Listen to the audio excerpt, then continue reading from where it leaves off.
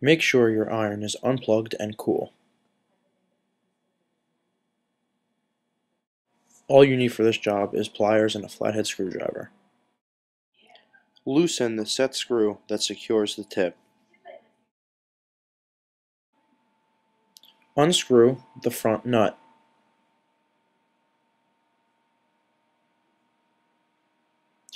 Unscrew the handle.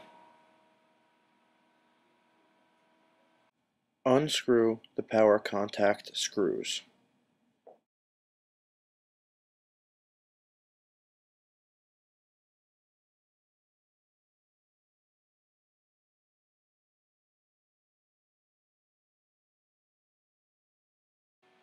Slightly bend the element leads outward.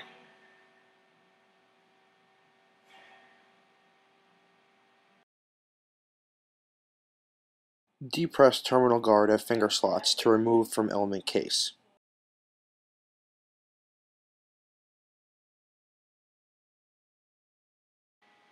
Tilt the iron on its side to remove the old element.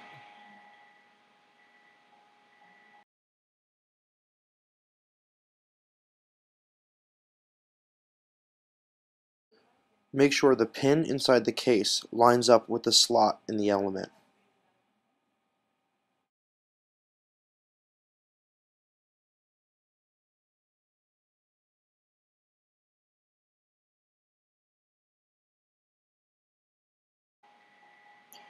Align the short element wire with the long wire on the terminal, and vice versa.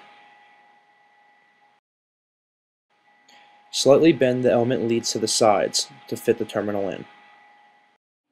Squeeze the terminal guard and insert into the iron case.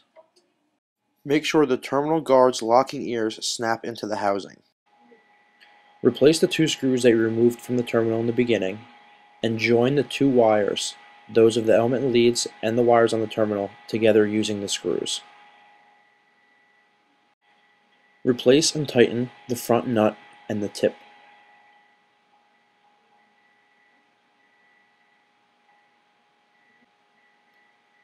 Replace the handle, and you're finished.